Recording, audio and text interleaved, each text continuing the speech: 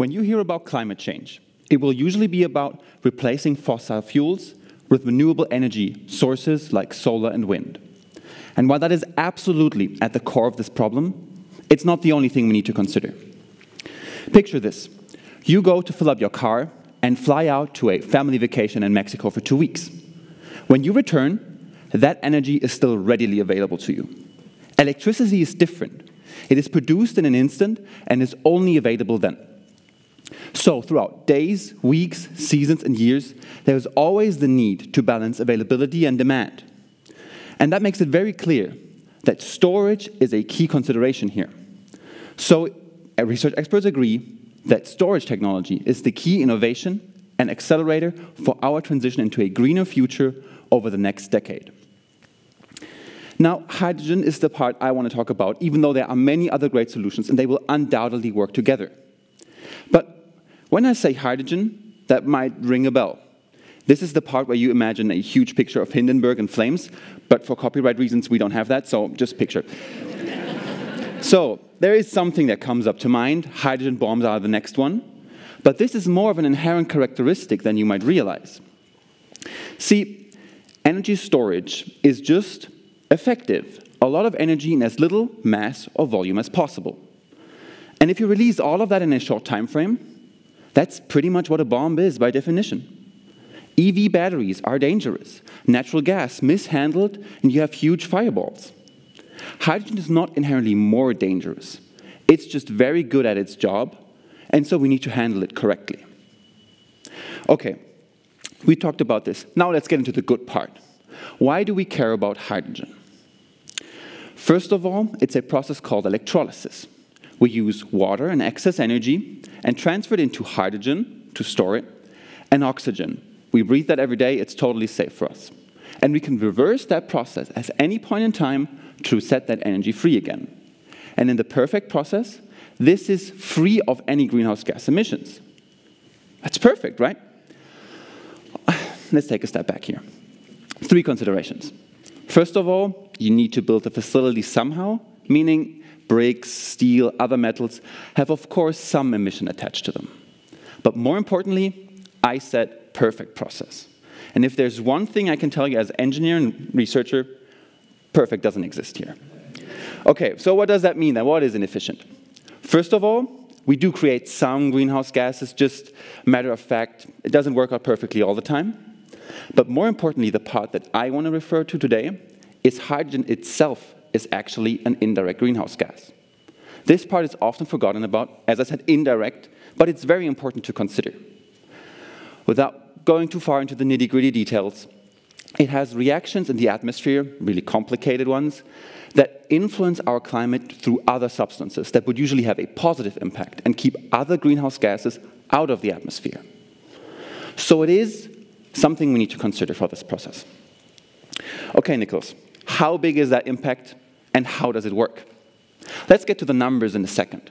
Let's first of all talk about how it works. I have an analogy for you. Think of your body as our climate. Your exhaustion is climate change, and your heart rate is the level of temperature change.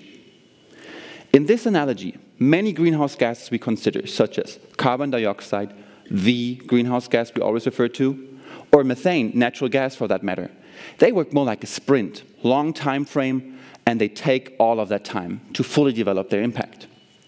In the same graphic, hydrogen is more like a sprint. Short time frame, high impact, wears off quickly. So the good part about that is, in comparison to many other greenhouse gases, it should be better at least. But you also know, once you've been to the track, you can't just sprint all the time, right? There is a clear limit to this, and that's the first key takeaway. Hydrogen is great at what it's doing, but it's not a one-size-fits-all solution.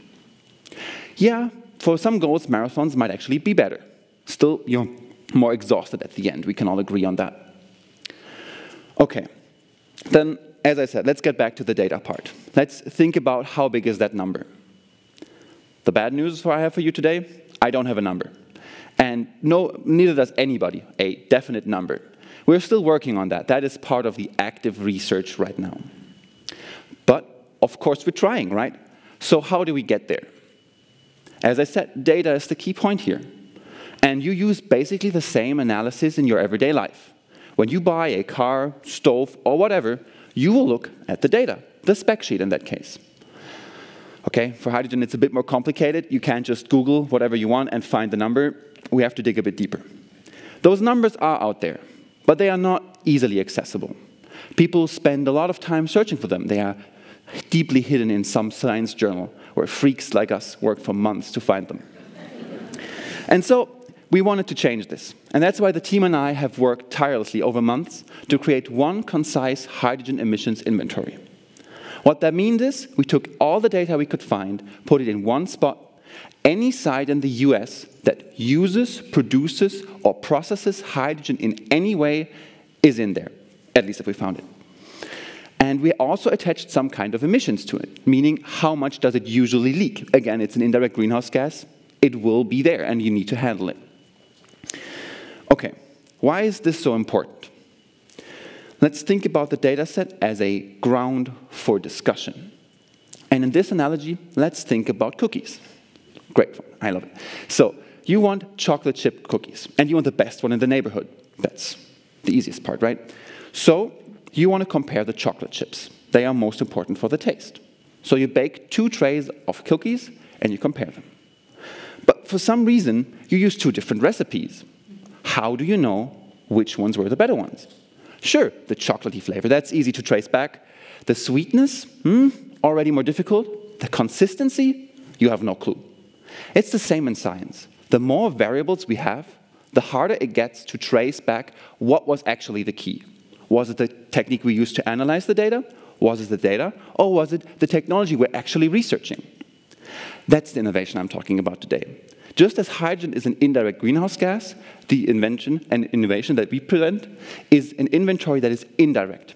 It enables the next generation of hydrogen research, and researchers for that matter, to be better and more exact. And I grant you that. It is not as sparkly as AI might be. It is not as sparkly as electricity once was, right? You're not going to go out here and think, man, the world is going to be different tomorrow because of hydrogen. But it's just as important, because we are the foundation that others will build upon to make this better. Okay, why do we care about this now? Why not 10 years back? Why not 10 years in the future? Why is this important now? 2 things. First of all, think of how big oil and natural gas are right now.